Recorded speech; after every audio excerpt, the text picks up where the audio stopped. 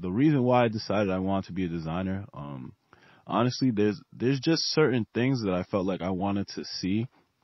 or I wanted, to be more accessible to those around me, that I felt like I needed to be the one to bring X product here, or, to create such product to represent something. Whereas, like, there's just certain things I saw, or I more so felt were missing, you know? And,